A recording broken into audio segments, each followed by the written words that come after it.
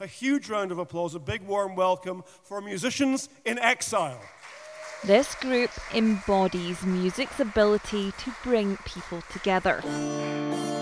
Each member is from a different country, a different culture, and the only language that connects them is music. It was really a project to give folk their instruments back, let them sing what they sang back at home, and to create a special music group that really allowed folk to come together and recover who they were. Musicians in Exile began in Glasgow 5 years ago in the Govan area, the most culturally diverse part of the city. Susie and her family fled El Salvador 4 years ago, fearing for their lives from gangs.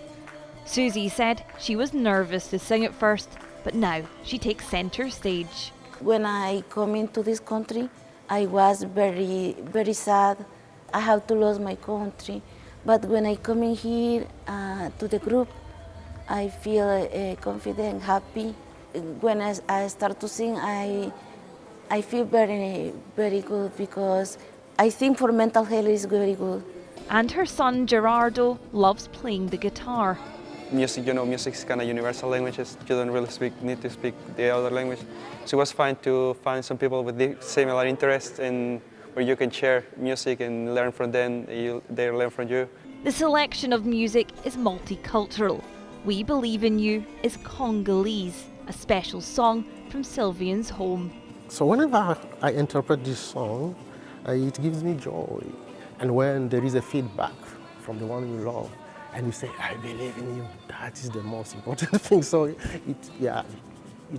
gives me strength.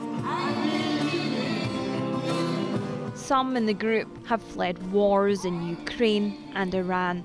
They are trying to make Glasgow their new home, but it's a tough process, often separated from their families. This group is trying to make the integration a little easier.